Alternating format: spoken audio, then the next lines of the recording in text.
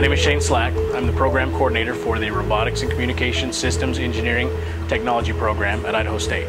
It's a long name.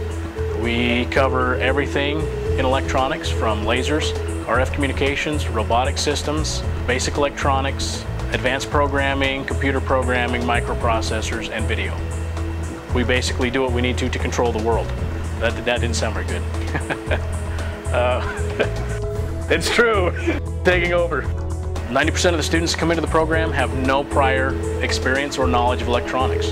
We're teaching engineering principles, but we're still a hands-on school. Our average starting salary for the past 5 years is $48,000 right out of school. That's with an associate degree.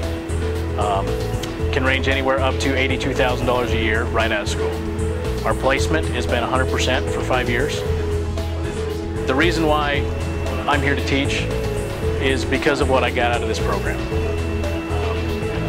It got me a great job after graduation, and it opened a lot of doors for me, and now I want to give back.